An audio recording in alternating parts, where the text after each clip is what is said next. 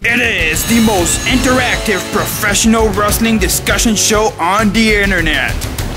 WWE, Ring of Honor, Impact Wrestling. This is In the Hot Seat with your host, Fort Manners Project.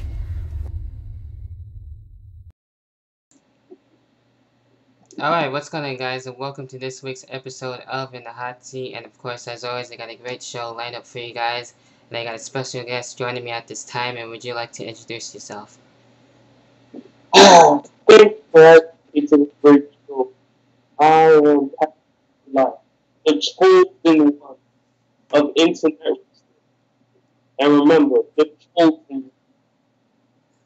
Alright, well, it's a pleasure to have you here on the show, and we got quite a lot to get to in a way, and I'm gonna kick things off here.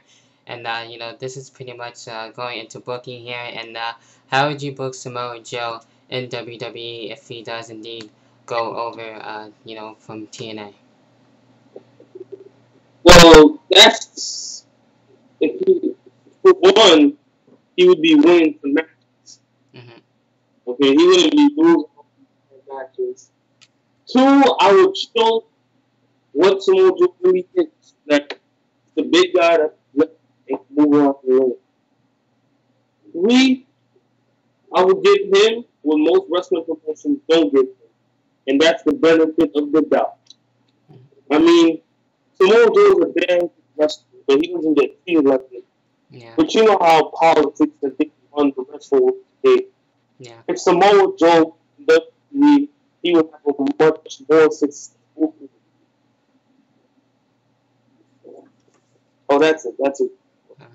Yeah, with me, with Samoa Joe, I don't really like how he's being used right now in TNA, with going into the Bound for Glory series, losing each and every match, and now he's got, minus 10, which really doesn't mean anything, so, it's kind of a shame there, and kind of, bullshit with that. So hopefully, if something, doesn't come good out of this, Bound for Glory series, I would like for Samoa Joe to come over to WWE and, be like what he used to, and, in the beginning with TNA, just winning matches, definitely not losing them, and, just being, I guess in a way kind of like a dominant heel, or you can be a dominant face, it doesn't really matter.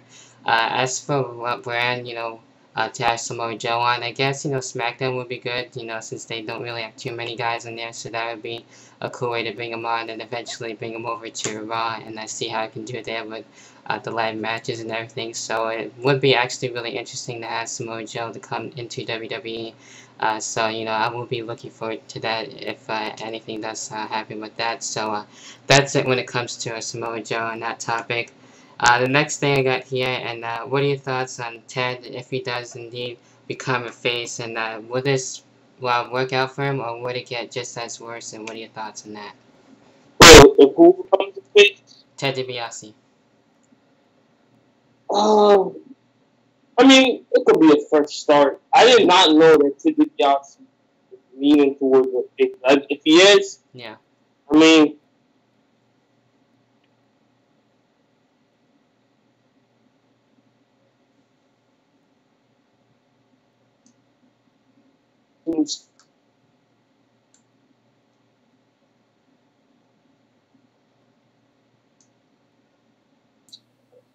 okay.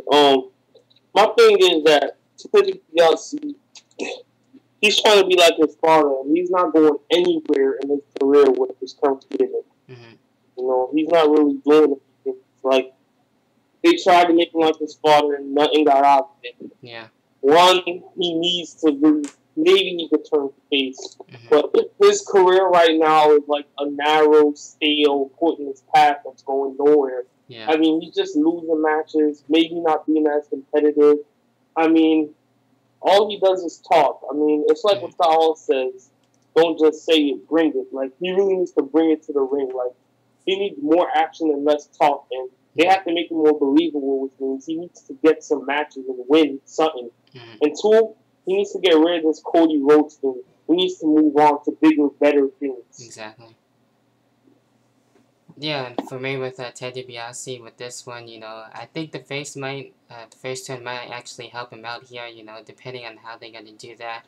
probably, turn face, on Cody Rhodes and have a little rivalry with that. Maybe win the Intercontinental Championship and actually hold it and, do some good things and have, some feuds and stuff like that. And, he can actually wrestle, once you put him, depending on who the guy is. And, he can definitely, work a good match and depending on who it is. So, hopefully it'll turn out for him and maybe do better for his career and, change things a little bit for Ted DiBiase and, continue to do bigger and better things with his face turn and hopefully it'll work out. So, that's pretty much it when it comes to that. And the next thing I got here, and what are your thoughts on Kevin Nash returning at SummerSlam and attacking CM Punk in this whole storyline? And what are your thoughts on that, and where do you think it's going to go? Wow. That's a really good question. One, I'm happy with transpired at SummerSlam. I hear all these people bitching and moaning and pouting about the whole fiasco, about what happened to Cena. Yeah. Especially about what happened to Punk. But why y'all guys so mad? I mean, they try to get a new champ. And you guys make it seem like I put some real shit. Oh, it's Cena Punk time. Look, he can't win every match. Mm-hmm. I mean, you can't expect him to have the title forever. Right. Not even Cena can have it forever. Mm-hmm. I mean, okay. What I think with CM Punk, maybe they could have done better. But hey, the title changed. Yeah. And with Kevin Nash, I'm happy he returned. They tried to make something new. They tried to be creative. They did something that you guys want, but you guys don't like. Yeah. I made a video a while ago about complaining about the double standard. And double standards are shown again. Yeah. Because Nash comes out, beats up Punk, okay, and then there's a new champion. I don't know why you guys get so mad about a new champion. I mean, WWE did the main thing on this. Unpredictability. And you guys hate because the unpredictability doesn't favor in favor. You know, you guys make no sense. You guys only jump the bandwagon your favorite guy that you like, okay? Yeah. So, when the unpredictability doesn't favor you, you get mad. Mm-hmm. So what's the point of unpredictability if it doesn't favor you? Yeah. Unpredictability is the art of illusion, but people just can't understand that. Mm-hmm. And you people need to shut up, watch the show, and stop trying to be a critic. Yeah. And that's actually really good. I didn't actually, bitch about, Kevin Nash, coming back and, pretty much taking out CM Punk. I really want to know why he did that. And, with SummerSlam itself, I thought it was a good, show, so nothing really bad to say about it. It was good from top to bottom. And, at least, CM Punk won. And, then we had the whole cash-in with Alberto Del Rio. And, with him winning the championship there, I'm not really too mad about it either. So I'm actually, pretty cool with Alberto Del Rio winning it and, having the championship on him. So, I'm kind of interested to see where it's going to go. Maybe, Kevin Nash is also working with Alberto Del Rio and as well with Triple H and, Stephanie McMahon. So, it could really go either way. We might even have a match with CM Punk and Kevin Nash, down the road. We'll have to wait and see where that goes. And, with CM Punk's as well, his possible rematch too as well. And, a lot can happen with this. I'm actually really looking forward for it. Nothing really to bitch about either. So, it was a good surprise too. And we had other good surprises as well with SummerSlam. So, it made up for a good show. And, with that being said, what are your thoughts on SummerSlam overall, with the final topic that I got here? To be honest with you, it was a good pay-per-view, okay? Above average, okay? But people just overrated it. Like, some people call it the best SummerSlam of all time. People just overrated it. It wasn't that good. It was good, but not that good. Yeah. Okay? I mean, people just overrated it. Like, oh. The YMC has a good standard bearer for overrating almost every pay-per-view.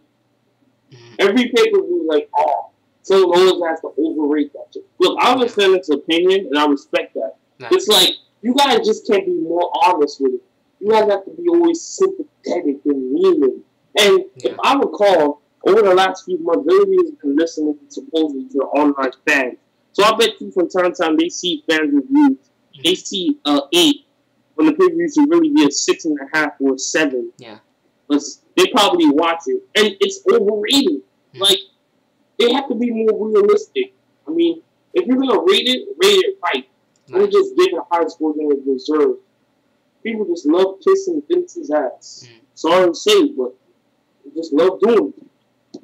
Yeah, that's fine, and that's your opinion, and, I thought it was a good show, I'm not really going to overrate it that much, it's definitely better than last year, yes, I can agree with that, but... Better than the last 2 years, yeah, I'll admit that. Pretty much, and, I wouldn't say it's the greatest as, SummerSlam of all time, maybe next year's could be, just as good or even better, so we'll have to wait and see with that, but it was a good SummerSlam. I'm not really gonna overrate it too much and stuff like that, so that's pretty much it with all the topics that I have for today. Is there anything else you want to give your final thoughts on any of the topics that I talked about?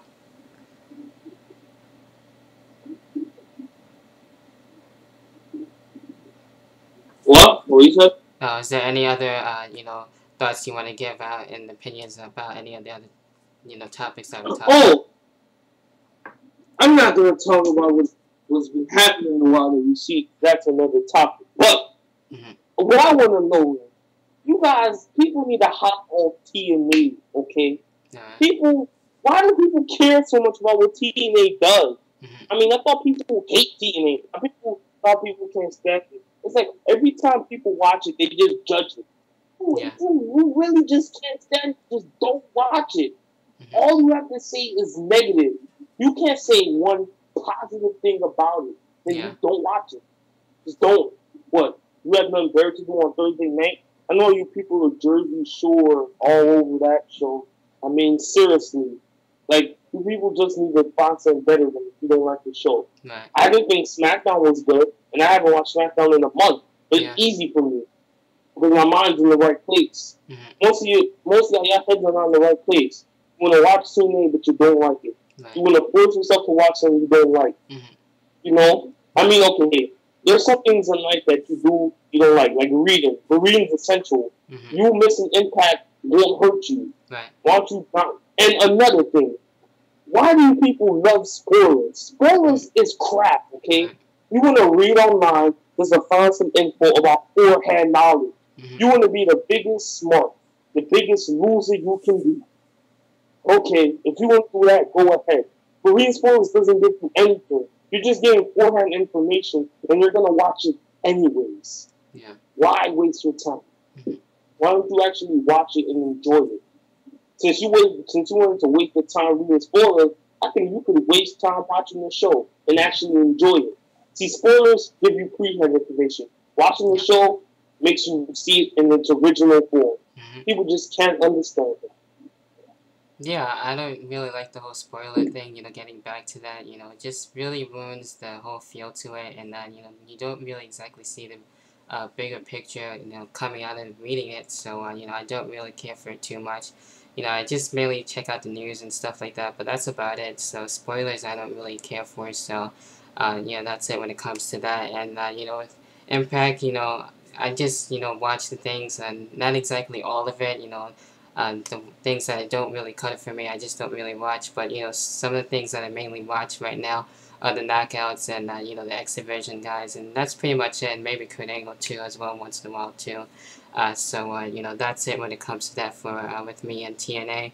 But that's pretty much it with all the topics and the stuff that I have for today. Of course, I will leave a link for everyone to check you out down below in the description box, and I thank you for coming in and joining me on the show, and you're welcome anytime, of course. And that about does it for this week's episode of In the Hot Seat. Let me know what you guys' thoughts are on what we talked about in the comment box.